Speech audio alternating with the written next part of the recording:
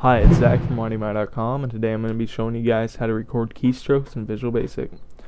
So before we get started, I'd like to say don't use this tutorial for making programs like keyloggers or whatever else, and two, you're going to have to build this before you run it. So don't try to debug it, make sure you build it and go to that. Okay, so let's get started. Let's go to File and then hit New Project, Windows Forms Application, and then give it a name. I'm going to name mine Keystrokes. There we go. Go ahead and click OK after you get that done. So now that our blank project is loaded up here, let's go to our toolbox and then get a text box and put it onto our form. There we go. I'm going to go ahead and make mine multi-line so I can fill up the whole form here. Oops. And there we go. And there we go. Alright, so now that you get your text box into the form, we're going to go to the code. So let's go ahead and double click our form to get to the code. So now that we're at the code, we need to get rid of everything here, including the public class form 1. So there we go. It's all blank now. So now that we're at this point, we need to go to the description of the video. It's going to have a link to my website. It's going to say audiomy.com/whatever else. So go ahead and click that link now.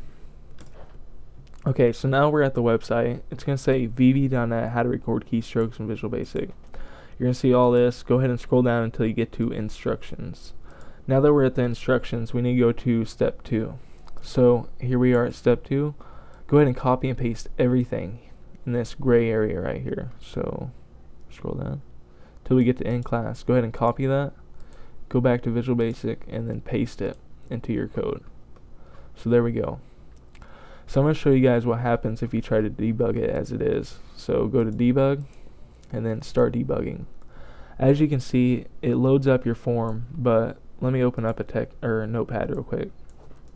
If I type in ABC, nothing comes up here. It should be doing that. So let's go ahead and close out of notepad real quick and close this.